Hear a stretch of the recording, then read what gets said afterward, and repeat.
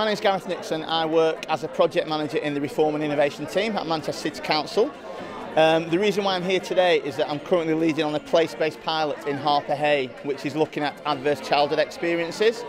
In effect, what we're trying to do is develop a trauma-informed workforce. So anybody working with residents in Harper Hay can work in a more effective way by understanding what a service user's presenting behaviour is and get underneath the root cause of it, so they can make better referrals, better intervention, better outcomes for residents of Harper Hay.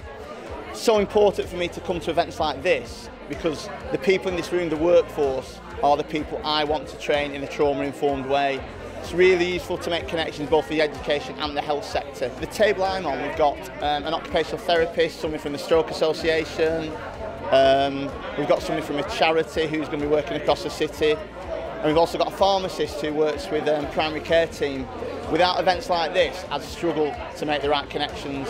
I've not been to any events similar to this since I've been working in North Manchester.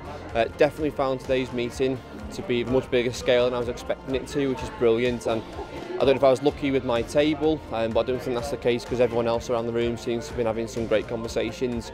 But I've left here today with 3 different contacts who are actively going to be able to help me with promoting some of these product offerings that we've got there, vice versa.